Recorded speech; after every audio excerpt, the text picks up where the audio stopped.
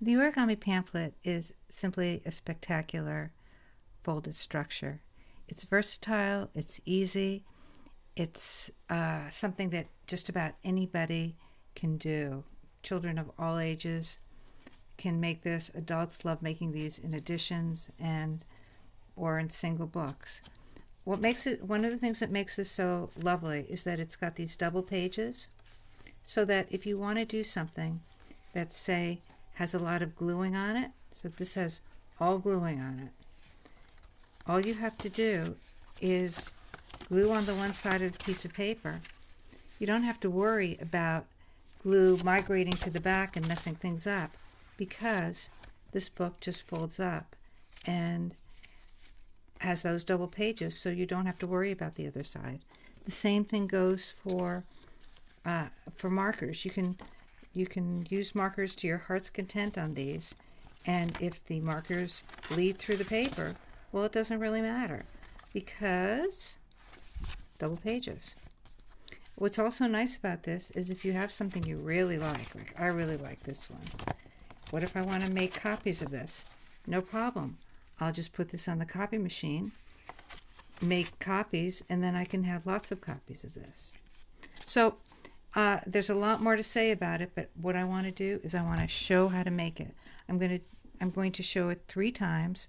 One will be with scissors, one will be without scissors, and the other will be showing a different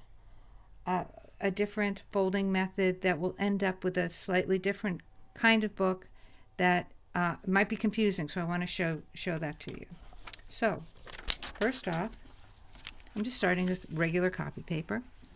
Now this first fold it's important to keep in mind that the first fold is to fold it so that it's long and narrow. Make sure you fold it nicely in half.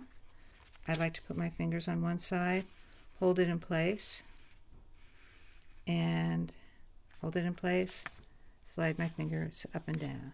Okay, that's the first fold. The second thing is to open it up and fold it in half. I call this a book fold. The first one I call a narrow fold. This one I call the book fold, because now it's in the proportion that looks like a book. Okay.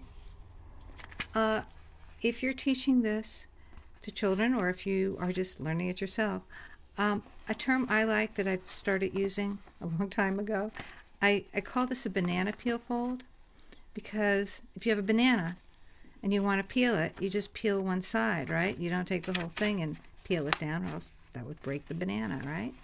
So it's a good term to use, because if you're working with children and they get to a certain point, you could say, do a banana peel fold. If you've taught them what it is, they will remember that.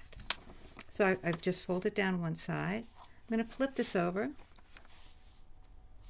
and do the other side of the banana. Peel it down. Make sure everything's lined up, back and forth. This can be done with really large papers too, and it's really nice if you use something that's even the size of the typical desk. It comes out to a really nice sized book. Okay, so this is what I've got. If I look at the side of it, I've got a letter of the alphabet. Looks like an M. I actually don't want an M. I want a W. W. So how do I get the W? Oh, just turn it over. Okay. The W is good because it stands for wings in this case, and my book has wings. See how that has wings? I'm holding it has wings. This is sort of important to notice, because what I'm doing here with my fingers is I'm holding it right here on this line to make it have wings, and that line right here is going to be cut just from where I'm holding it right to the intersection here. So this is how to do it with the scissors.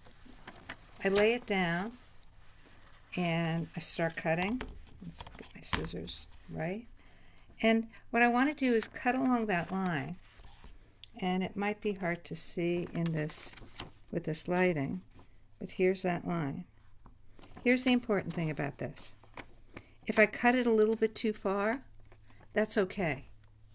If I don't cut it far enough, if I don't quite hit this intersection, that's going to be a problem.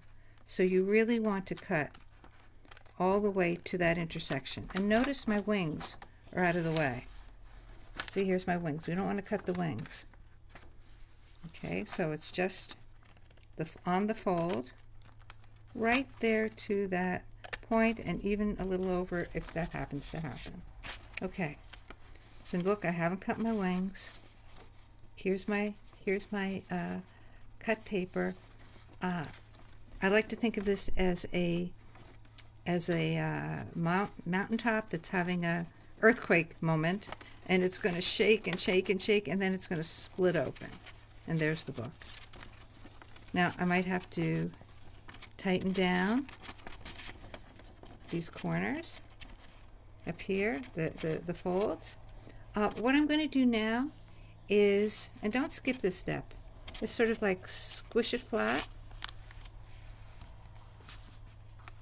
Squish it flat, and then fold it in half.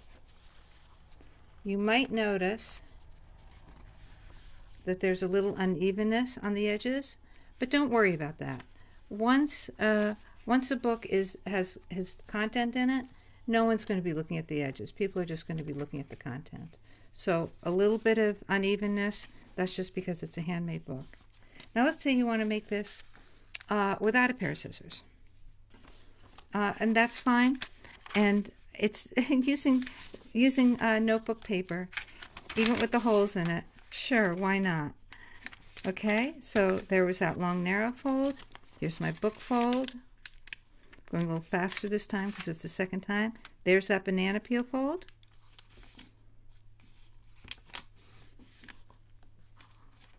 Flip it over.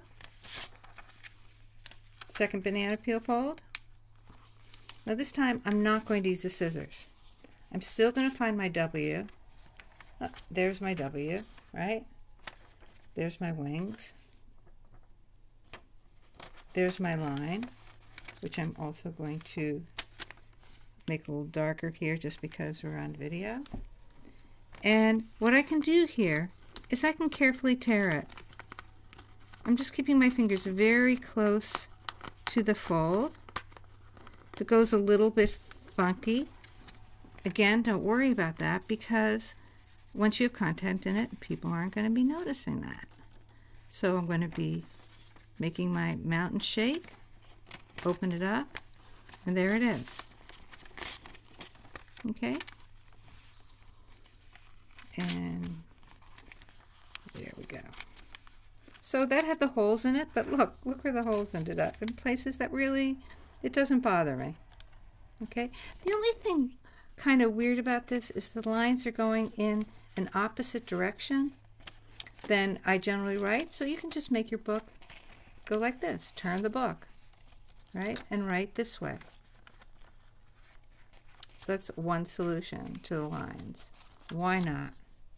Okay, the third thing I want to show is that sometimes you will make your book and it'll come out in these proportions that I just showed you, but sometimes it'll actually come out in a whole different kind of proportion. It'll come out long and skinny, and you'll say, well, wait a second, how did that happen? Well, the way that happens is and you might want it this way, but you should know the difference. The way I just showed you is that you start off by folding it in half the narrow way. But what if you did all the steps correctly, but you started off folding it the book fold way? Okay? This may not seem like a big difference, but it really does make a difference.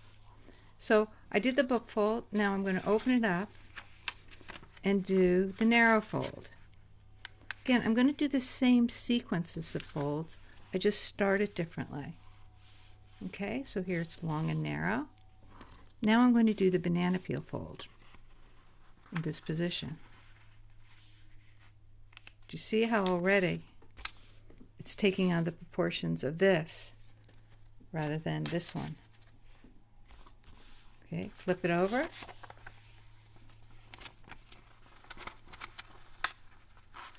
Do the banana peel fold again.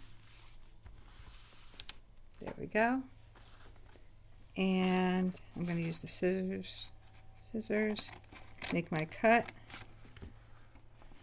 There's my mountain opening up. And voila, now I have a little book that's tall and narrow. What is also interesting about this proportion is that if you use the use notebook paper with this, you'll have the lines going in the direction that you usually write. So you might choose to make your book in this way. There we go. This one looks like it's going to be real uneven at the edges. Okay, so there you go. How to make a zine origami pamphlet. My favorite all-time structure.